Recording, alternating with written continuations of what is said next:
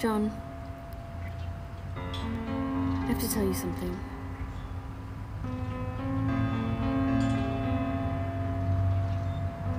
I'm sick, John.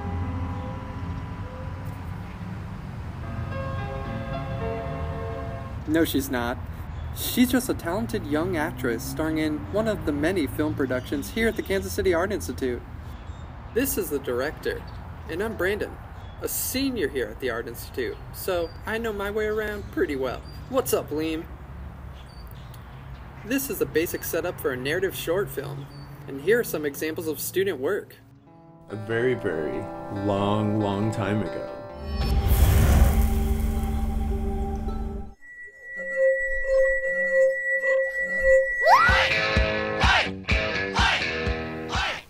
Narrative is great, but what would our world be without documentary filmmakers?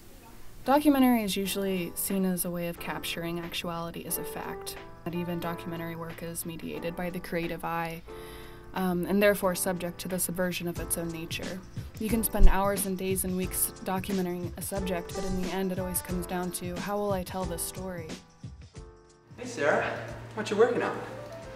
I'm giving you a cat head. Oh really? Oh, so that's what I'd look like if I was a cat. I always wanted to be a cat. Is that my voice? Don't worry, Brandon. It's just me, Brandon. Are you inside my head? No. I'm in the sound studio.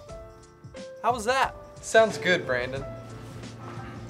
This is our green screen, where our visual effects artists and experimental filmmakers can defy imagination and create whatever they want.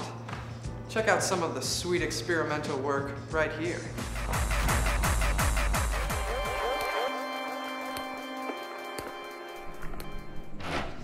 And the best part about the Kansas City Art Institute is how versatile we really are.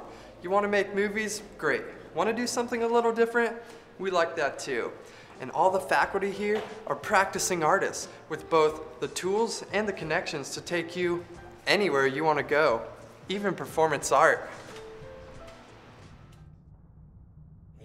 Yeah. I love you. We You're belong annoying. together. I love you.